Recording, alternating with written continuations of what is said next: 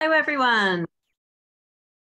Thank you so much for joining us today. I can see lots and lots of you coming onto the call here. Our participants are going rapidly up. My name is Amy, and I'm part of the education team here at ChildNet, part of the UK Safer Internet Centre. And my name is Phoebe, also part of the team at ChildNet. We're so pleased to have some time today to tell you a bit more about the upcoming Safer Internet Day celebrations, including all of the resources available to help you run activities in your school or youth group setting. Now, before we get started, we want to let you know that the Q&A feature is open, and we'll be leaving some time at the end of today's 30 to 40-minute session to answer any questions you may have. Please do click on Q&A. It might be visible at the top or the bottom of your screen, and submit any questions to us there. You'll also find the separate chat feature, which is disabled for you, but we'll be posting lots of useful links there as we go. Now, in Phoebe and I's work with the ChildNet education team, a big part of our job is travelling to schools around the country. We talk to children aged 3 to 18 years old, parents, carers, and professionals about online safety. Everyone in the team here also comes from an education background, so we know firsthand how valuable your time is and how many plates you've got to keep spinning. Our aim today is to tell you everything you need to know about the upcoming Safer Internet Day campaign, and most importantly, signpost you to the various resources available completely for free. So you may well have participated in Safer Internet Day before, so it'd be great to know if that's the case. So we've popped a quick poll on the screen that hopefully you'll be able to see now. So please do submit your answers to our first question: have you participated in Safer Internet Day before? And then our second question: have you ever used any of the UK Safer Internet Centre resources in previous years? Okay, I can see lots of people engaging with that poll now, which is fantastic to see. We've got lots of answers coming in. Well, it's great to see that so many of you have joined us in celebrating Safer Internet Day before, and we're really excited to have you back. And a warm welcome to all of you who are maybe joining us for the first time. So whether you're brand new to the campaign or you've celebrated with us before, let's start with a quick introduction to what Safer Internet Day is all about. Absolutely. Thanks, Phoebe. So Safer Internet Day is a global campaign celebrated in over 100 different countries every year. It normally falls on a Tuesday in early February, and this year's Safer Internet Day will be celebrated on Tuesday, the 7th of February, 2023. Now, in the UK, the day is coordinated by the UK Safer Internet Centre. That's a partnership between 3 organisations: ChildNet, the Internet Watch Foundation, and SWGFL. It's worth checking out each of those organisations individually, as there's loads of resource support available for you in your role. So for Safer Internet Day, we want to inspire a national conversation about using technology responsibly, respectfully, critically, and creatively, empowering children and people to speak up about their digital lives, and adults to engage and listen to develop a deeper understanding of their experiences. So last year, the campaign reached over half of children and young people in the country, and a third of UK parents and carers. This was only possible thanks to the incredible support from schools, youth groups, libraries, police forces, charities, government, and the internet industry. So why should you and your pupils or learners participate in Safer Internet Day? Every year, we run a survey after the day to gauge the impact the campaign can have. Last year, 80% of the young people we spoke to said they felt more confident about what to do if something is worrying them online. Furthermore, 72% of them told us they had spoken to someone about staying safe online after hearing about the day. Something we hear a lot from schools is the challenges of engaging parents and carers with online safety. So the fact that 59% of the young people we spoke to had a conversation with a parent and carer about their online life as a result of the day is really fantastic news. We also spoke to parents and carers themselves about their experiences of the day. 67% of them told us they had talked to their child about using the internet safely, and 69% said they understand more about how to keep their child safe online. And 1 in 4 said their child spoke to them specifically about something that had been worrying them online. So when you combine that with teachers in school who participated in the day, where 41% of those we spoke to said the conversations started by the campaign led to disclosures about potential safeguarding issues online, that's a lot of young people getting support and advice who otherwise might have been facing that problem on their own. So we know that participating in Safer Internet Day, raising the profile of online safety and starting those conversations about life online can really have, a very real and very important impact for the children and young people that you work with. I'm sure you're all very familiar with the importance of online safety. The internet and technology is a huge part of all our lives, including children and young people. And whilst we know that can bring opportunities, excitement, and so many other positives, there are always going to be risks. As professionals, we all have that duty of care to safeguard the young people we work with. And I'm sure you'll agree that online safety is a vital part of this. So we also know lots of you are already doing amazing work in this space, whether you're delivering messages during computing lessons, assemblies, RSE, or have a really comprehensive whole school approach. We feel confident that Safer Internet Day has a role to play. We see it as being a great opportunity to really engage young people with the topic of online safety, to keep it at the forefront of everyone's minds. It's a chance to celebrate the role that technology has to play and the opportunities it can offer, whilst also starting important conversations about young people's online experiences. I will also say it is also really, really good fun, and participating means joining in with thousands of other schools all across the country. Plus, whatever your role, we have loads of resources to help you get involved with the day, whether you have just 5 minutes, an hour, or even want to dedicate a whole week to celebrations. So every year in the UK, we choose a different theme for Safer Internet Day. And previous years have included important topics such as reliability online, consent, online identity. And last year, we focused on respect and relationships online, especially in gaming environments. So we'd now like to introduce a special guest, Will Gardner, Director of the UK Safer Internet Centre. He's going to tell you about the theme for Safer Internet Day 2023. Thank you very much, Phoebe and Amy, and welcome everybody. Just when we try to work out what it is we need to focus on for Safer Internet Day each year, the team work with focus groups with children and young people in primary schools and in secondary schools. And this year we also used our youth advisory board, where we had a 2-day residential to sound ideas and hear their feedback about what we need to be talking about. One of the things that really came through in those conversations was that the young people really value the input that they have in schools, the lessons they have around online safety. Those are important to them, as well as the conversations that they're having with parents and carers. But they said they don't always reflect the realities of their everyday online lives. And this was something that we felt that we could really encourage and empower young people to be able to speak and share more about their online lives in order to better inform those conversations. Now, with the data that Amy and Phoebe have already shared with you, you can see the power that Safer Internet Day brings for enabling those conversations to happen, both between parents and carers and children and young people, and between schools and children and young people. So we really wanted to focus on that. The theme you can see on the screen now in front of you is want to talk about it, making a space for conversations online. And a lot of that work will be about giving teachers and parents and carers the tools to be able to begin those conversations. But we really want to be lighting the fire of the conversations at the end of the young people. We really want to be encouraging them to speak up and share their experience, both positive and the things that they're worried about online. And that's what we're hoping we're going to get from this theme. Fantastic. Thank you so much, Will. We really are so excited about this year's theme. And we want it to be an opportunity for all of us to kickstart conversations about what issues matter the most to young people online and the kinds of experiences they are, really having. So importantly, those conversations will allow us to support young people to build their resilience and to give them advice and tools that are relevant to what they're going through online, all year round. So hopefully we've sold you on the theme.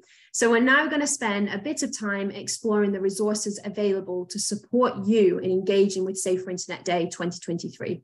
So these are all available for free on the UK Safer Internet Centre website, and you can see the URL on the screen right now. Great. Okay, let's start with the downloadable activity packs. As in previous years, we have produced these for use with children and young people aged 3 to 7, 7 to 11, 11 to 14, and 14 to 18, and they're all available in both English and Welsh. Within those packs, you'll find a bank of activities to start conversations. We also have activities that are designed to be sent home to use with parents, carers, and families, activities that allow children and young people to take the lead, perhaps with their peers or in their local community, and activities that will help young people advocate for change at a national level.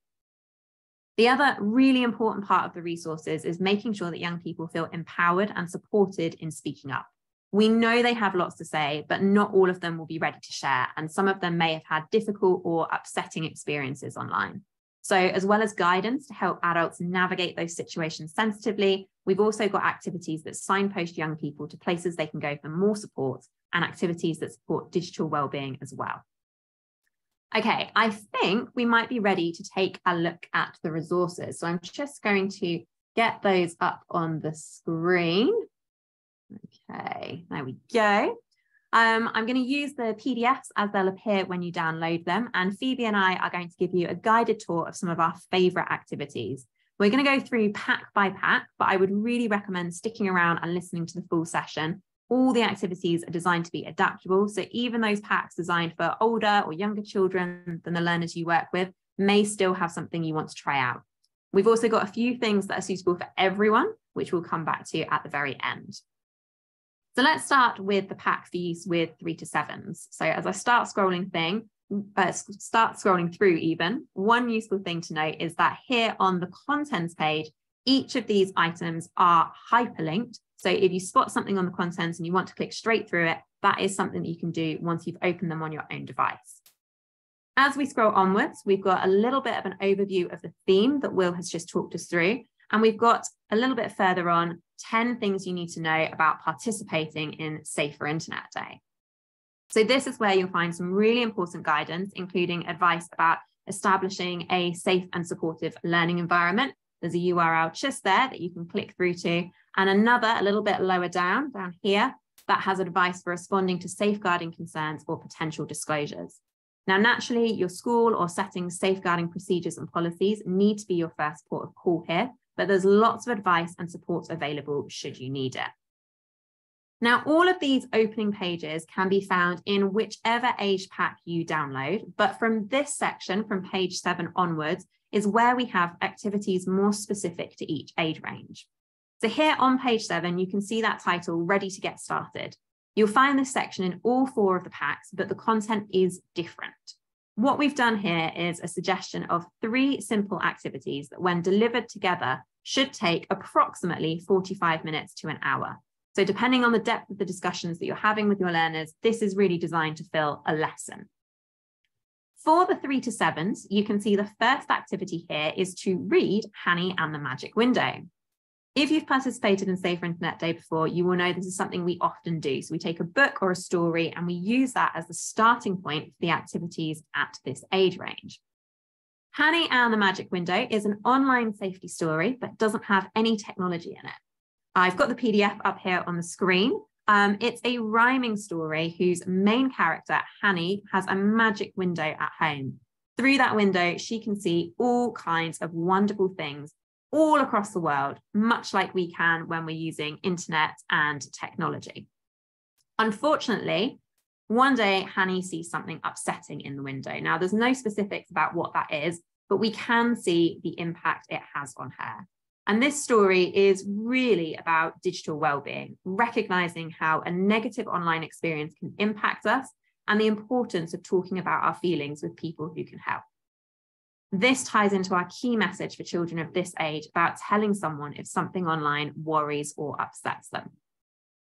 Okay, so if I hop back across to the pack, We use Hanny's story in a few different ways, and I know that all of those incredible early years practitioners out there will have some amazing creative ideas to bring this story to life. We've made suggestions like creating a magic window role play area, or making your own magic windows to celebrate the amazing games and other things we can find online. But within this pack, we also have activities that aren't linked directly to the book.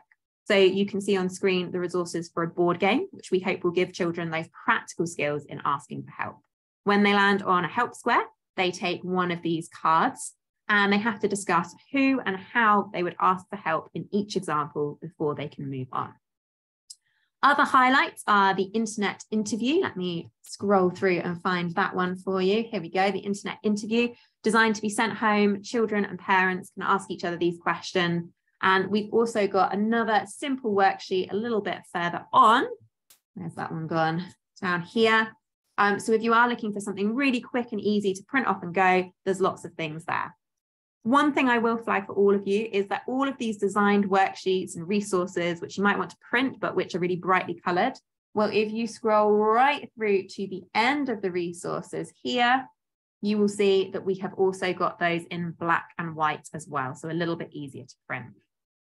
Okay, let's turn our attention now to the pack for 7 to 11s. Again, we've got 3 activities at the start, which when delivered together should fill a 45-minute or hour-long lesson.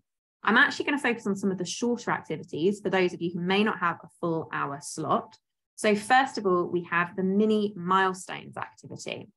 This is one that we have delivered with our youth advisory board in the past. The idea is you set up a timeline, perhaps on a wall or an empty floor space, and you mark out the different age milestones, different ages, and then you can choose from the different suggestions that we've given on the next page. So there's loads and loads of them there.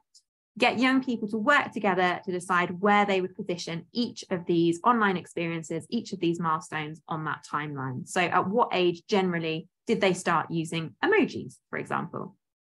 You can see how this could give a real insight into what your learners are actually getting up to, what they've already experienced, and perhaps what you might need to tackle in your online safety provision in the future as well.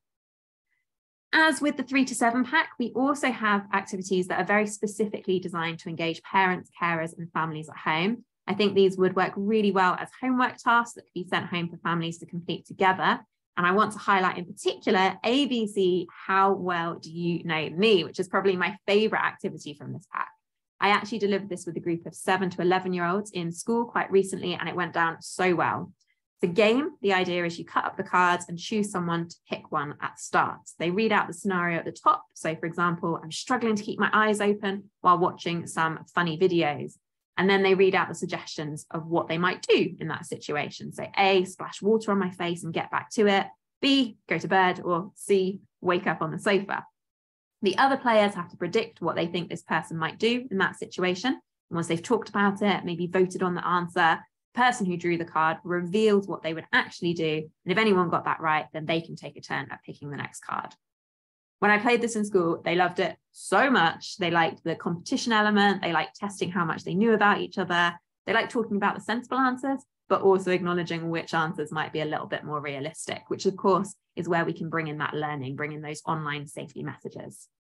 Final highlights in this pack, we've got activities you might be able to fit into other curriculum areas. We've got drama activities, and we've even got a PE activity, the online safety assault course. But for now, I'm going to hand over to Phoebe, who's going to take you through the resources for 11 to 14s and 14 to 18s. Absolutely. Thanks, Amy. So we're moving on a bit. We're thinking more for those older young people now, and we're going to start with the 11 to 14s pack. And I wanted to start by highlighting an activity that you can find as part of the lesson plan at the beginning of the pack. It's an activity that actually appears in the 7 to 11 resources and the 14 to 18 resources, but it is of course adapted slightly for those differing ages. So this activity that you can see on the screen now asks learners to think about what online issues matter the most to them. We've provided a list of online issues to start with, things that young people might be aware of, like fake news and misinformation or excessive time spent online. However, it's definitely a list that we want young people to add to and tweak as well. The idea is that in pairs or as a group, they take each of these online harms and map them on a graph that you can see on the screen there as an example. So this graph is something that you would need to replicate for the activity. That could be maybe on a wall in a classroom or on an interactive whiteboard maybe. So across the bottom of the graph, that's where we're asking young people to think about the frequency of those online issues. So the more frequent they think that they happen, the further to the right they're going to want to map it. Then up the side of the graph, we've got the perceived level of harm for children and young people their age. How dangerous do they think that this issue might be for a young person who is experiencing it? And obviously, the higher it goes up, the higher the level of harm. So we've run this activity before, and it's always generated a lot of conversation about the impact of these potential online safety issues and how often young people think they're happening. And I think that by running this activity, you should hopefully have a really clear picture of those issues positioned in that top far corner that the young people that you work with think are, happening the most often and are the most dangerous. And again, this will certainly give you some clues as to which topics you might need to be tackling in your online safety provision in the future. So the next activity that I want to highlight is a quick and simple one, and it's called app analysis. And we know that often in secondary schools, if you don't have teaching responsibilities for PSHE or for computering, then potentially you may only have a few minutes, perhaps in form time or at the start of another subject lesson, to focus on online safety. So in app analysis, you display the icon of a well-known app of your choice, potentially one that you've heard your learners talking about. And this could be on the board when they first come into the room. And then we've provided some discussion questions that you can use that consider the positives, the risks, and also an opportunity for learners to share any online safety advice they have in relation to that app. Next up, we have Opinion Compass. From my own work in schools, I know that sometimes teenagers can be reluctant to participate or to engage with online safety discussions, but that a strong opinion or a slightly controversial statement can be the thing that hooks them in. So we've put together a list of 8 different statements designed to be shared with learners so that they can choose whether they agree, disagree, or if they're undecided on them. Potentially, these could then lead on to a debate. So we've tried to choose statements that are going to provoke a response, and you can hopefully maybe see one of them on the screen there, which is one of the first ones. Social media is too addictive and a waste of time. The final 2 activities that I want to show you from this pack both come from the same section about encouraging children and people to tell someone about their online safety concerns. Amy mentioned earlier that this is a key message for 3 to 7s, but we know that as they get older and maybe they're more independent online, young people can be less likely to reach out and get the help that they need. So these activities are designed to make sure that learners feel confident speaking up and accessing support, whatever form that might take. The first activity is called Take a Seat, and it has statements that have been compiled from conversations that we've had with young people about what barriers might prevent them from reaching out to an adult if they're experiencing an online issue. So you pick a learner to represent an opinion, and all the other learners need to give them advice or challenge their opinion and try to persuade them why speaking to someone is still the best thing to do. So an example of one of these statements and opinions that we're providing is, I've been involved with being mean to someone online, but I think it's gone too far now. I don't want to tell an adult because I'm worried I'll get into trouble. So this turns the typical dynamic in online safety on its head, because, rather than us and you telling young people that they should tell an adult, the onus is on them to convince each other that this is a helpful thing to do. In a similar vein, we also have an activity called Trusted Adults. That's a phrase that young people hear a lot when they're growing up. And this activity is about reminding 11 to 14-year-olds how they can identify a trusted adult and getting them to reflect on what online issues they might want to share with a trusted adult, as well as discussing the situations in which they'd be more reluctant to do so. Again, I think that the conversations taking place during this activity will, actually be really helpful in identifying what support you can offer learners in the future. Okay, right, let's move on to the fourth and the final pack, and that's for 14 to 18-year-olds.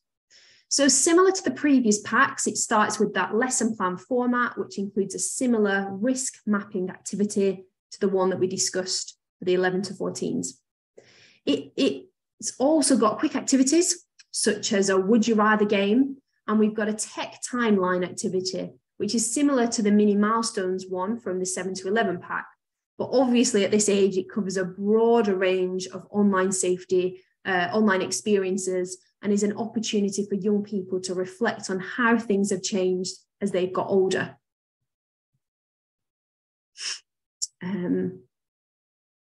We've got a quiz activity, and this is called Higher or Lower, which uses statistics from popular online platforms.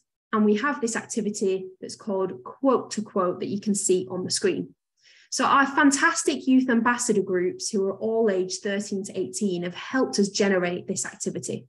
They've provided these fantastic quotes reflecting on the theme, and we've used these to put together some conversation starters. So as we go through the pack, we've got other ideas for how children and young people can share their thoughts about the internet.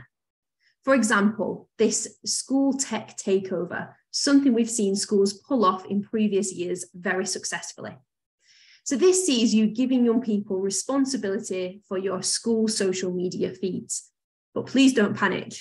They don't need to have, direct access for this. It could be about them suggesting hashtags, providing quotes or tips that you can then, of course, or the tech team be put online and shared with your followers. And the final activity, which I want to share from this pack, can actually be found in each of the packs from 7 to 11 upwards. And that's our youth charter. So this is an activity that invites schools and youth settings across the country to think about the role young people have in advocating for change at a national level. We want this year's theme to go beyond conversations between young people and their families or young people and their teachers. We also want their voices to be heard more widely and by the people who have power to enact real change. So every year we speak with children and young people in the run-up to the day, and we share their thoughts and experiences with government and the internet industry through our youth charter. So in this activity, we're asking you to work with your learners to develop your own youth charter. So you can see the template that hopefully is going to appear on the screen now. Yep.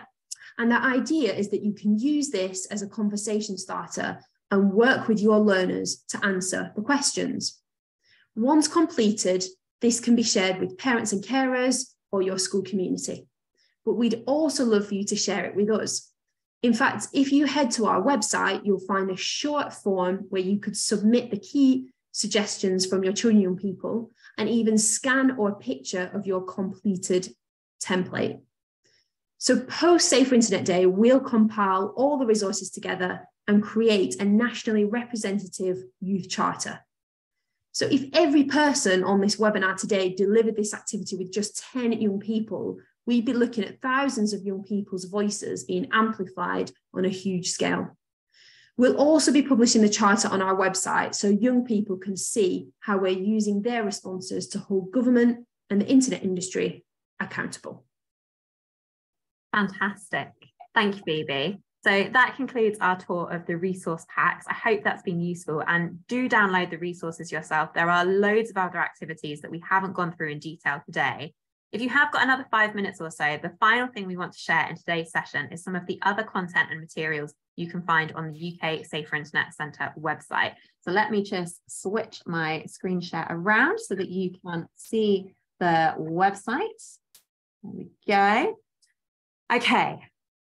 So when you first land on the page, and we've shared a couple of links that will take you through to this website in the chat, there are lots of different things for you to explore, including, you look at these tabs in the middle here, those educational resources that we've just been looking at.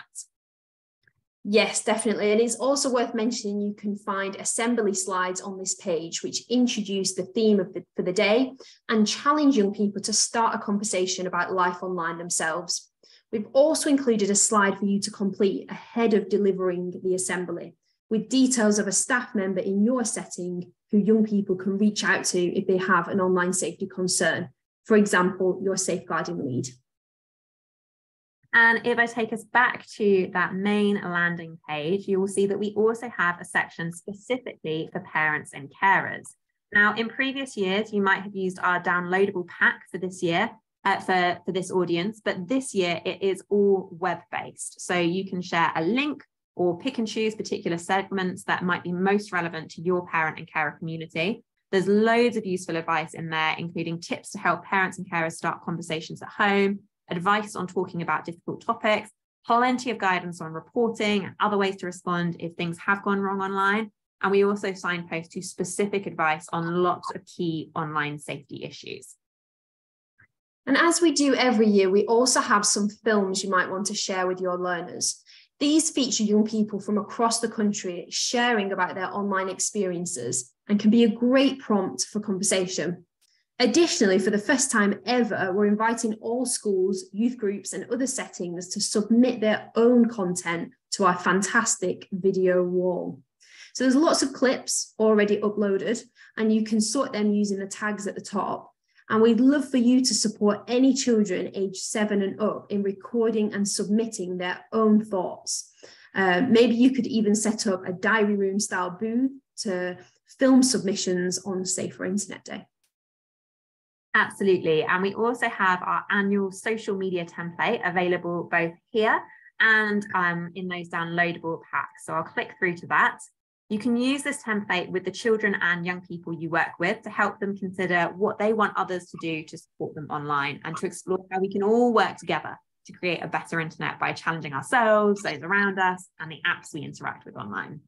So you ask learners to fill the template with ideas about what online safety means to them. And then, if possible, take a photo of the decorated templates, whether this is with the children and young people or adults who created them or not, and share those on your school or settings social media accounts.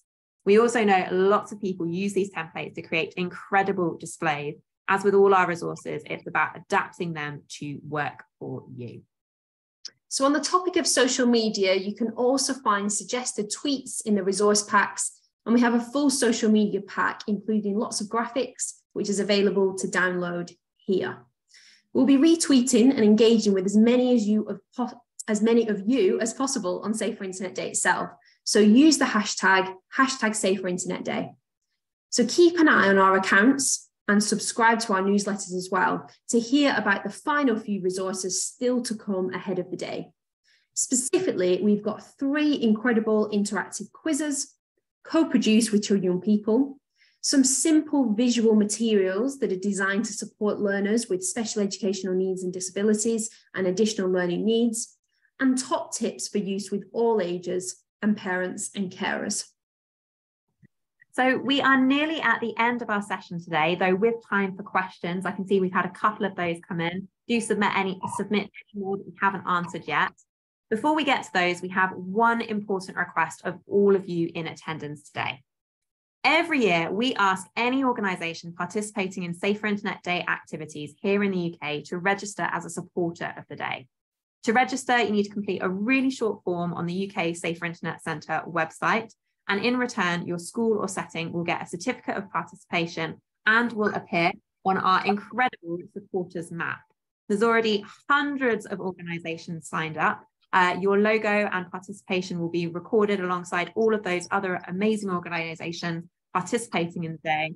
And really importantly, those supporter numbers also help us reach out to our funders who enable us to provide all of the resources we've just discussed today completely for free and maintain that meaningful impact in young people's online lives, which we talked about earlier.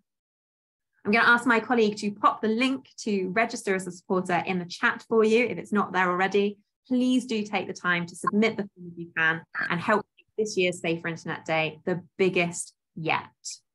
Okay, let's have a little look and see what questions we might have to answer. So let me just get them up so I can see what I'm looking at. Okay, I have got one here about, will the recording be available afterwards? It looks like some people have had a little bit of difficulty joining. Absolutely. We'll be sending out a follow-up email around tomorrow. There'll be the recording available there and all of the links that we've talked about today. We have also got a question about whether the resources are only available as PDF, particularly in relation to sending bits and pieces home for parents and carers.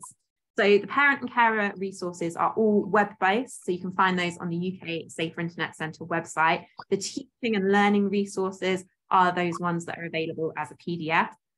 Some of those kind of pages you might want to print out and send home. You can always screenshot them if you want to send them home electronically. The other thing I would say is if you do want activities specifically to send home that families can do together that are available electronically, when those interactive quizzes go live, I think they're a really, really good one for families to do together. It's just a quick link that you can send home, and hopefully they should start lots of conversations as well. I'm just having a little look to see what other questions. Yes, so we've got a few questions about the resources for young people with special educational needs and disabilities. So the first thing that I would flag is all of our resources are designed to be adaptable for whatever setting that you're using in them, in. So we would really hope that you can find something within the packs that you can kind of pick apart, or that you can adapt to make work for the needs of your learners. As we mentioned, we do have some resources coming for young people specifically with those additional needs. They're really visual materials that are designed to support the existing activities in the packs. Some of them are the same activities, but with more visual content and maybe simplified or streamlined, just that they're really appropriate for those young people who might have additional needs. There's a reference here specifically to kind of symbolized resources. We do have one activity, I think it's in the 3 to 7 pack, which draws on, now Phoebe, I'm hoping you might remember the name because I can't remember the name. Is it widget symbols? Yeah, that's correct. Perfect, thank you. Yeah, so we've got one activity that does use some of those widget symbols. We are also going to be doing a reading of Hanny and the Magic Window, which will be translated into British Sign Language as well. So that should be available in the near future too.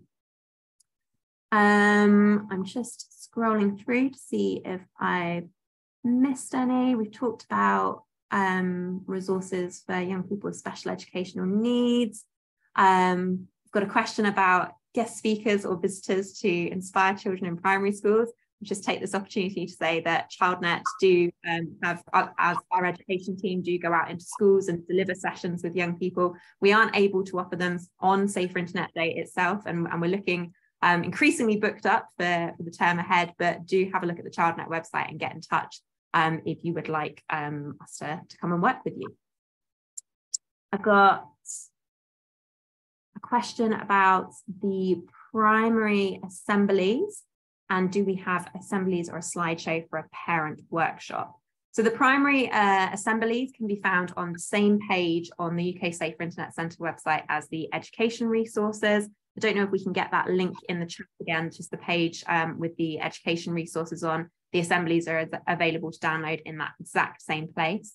We don't currently have a slideshow specifically for a parent workshop that's been developed for Safer Internet Day. However, again, on the ChildNet website in our resources hub, we do have a set of slides that are designed for schools to deliver to parents and carers on the topic of online safety more generally. So that's definitely something you could adapt and make use of in relation to Safer Internet Day.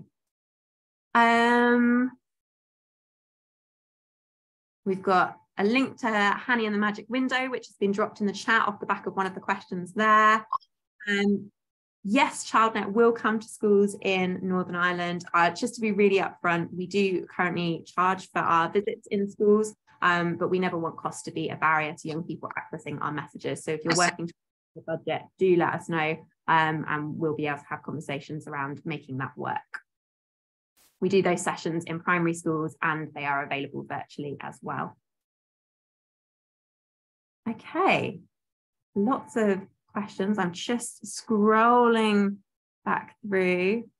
We'd like to do an activity with parents and carers as well as young people. This is a question from Megan. Are there any activities you think would work well to do with a parent and carer group? What a great question. Do you know what? I feel like my immediate answer to that is potentially a little bit of a cop-out, because I think all of the materials would work well with parents and carers and young people together. I think all of those conversations around, if we think about the risk mapping activities that Phoebe talked about, you can get that in the 11 to 14 pack, 14 to 18 pack, and there's also a simplified version in the 7 to 11 pack as well. That's a really interesting one that families could kind of look at together, that parents and carers could think about, to do comparisons between when children and young people think things are happening and when parents and carers think things are happening. That could lead to some really interesting discussions that obviously tie in really, really nicely with the theme. But I would really hope that actually any number of the activities from the packs you could pick up and make work with those mixed groups of parents, carers, and children and young people at the same time. Is there anything, Phoebe, I don't know if there's any questions that I've maybe missed anything on, if there's anything that you can see that I've not covered. I'm just having another little scroll. I think that's potentially all of them. I think there's one that we maybe missed out, which was someone as children registered as visually impaired. Just wondering if materials were adapted at all. That is a great question. Do you know what? That is something that I think we can take away and have a think about, particularly for next year. That's not something that we are currently able to offer, but it's definitely something that we'll continue to look at. So thank you for that comment. That's really helpful and useful feedback for us to move forward with. Okay, I think we will call it there then. So yeah, I don't think we've got any more questions to cover. No, I don't think so, unless anyone's got any burning questions they want to say now. I think we've pretty much come to the end. And as Amy said, all of the materials are adaptable, and we hope that you'll find them adaptable for any children and people that you're working with.